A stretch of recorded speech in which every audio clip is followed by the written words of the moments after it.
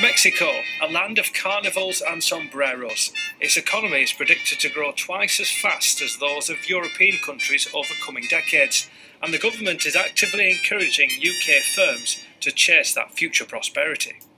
It's a very different scene to this quiet country landscape, where Emma Sutton gets inspiration for her homeware brand. My daughter saw a little bunny over in the corner of the field there. But a report by the Department for International Trade says her quintessentially British products would be popular in Latin America. So this week she's setting off on a trade mission to meet potential customers. While I'm very excited to explore Europe still, I am very, very excited to look at emerging economies and to try and get new countries on board with Mosney milk, because after all, what we all want is an international business. Northwest businesses on the trip with the Chamber of Commerce are expecting the food to be as hot as the weather. Last year, the UK exported £3.5 billion worth of products to Mexico, an increase of 20%.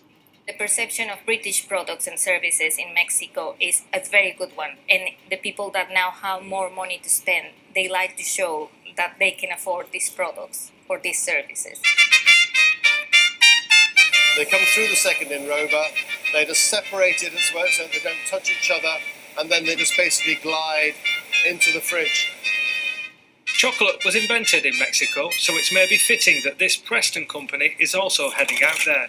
While Beech's Chocolates does hope to increase exports around the world, its business is actually growing fastest in Europe, and its owner believes any fears about future trade on the continent are unnecessary. They trade more with us than we do with them.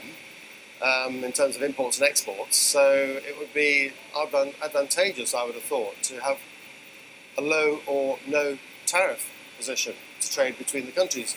53% of people in Preston voted to come out in the referendum, and while there's still anxiety about Brexit, some staff here agree with their boss. I'm thinking positive, and I think, a lot of firms will be the same. I'd rather just get on with it. I think they're just dragging the feet at the minute, aren't they? The quicker we get on with it, the better for us, really.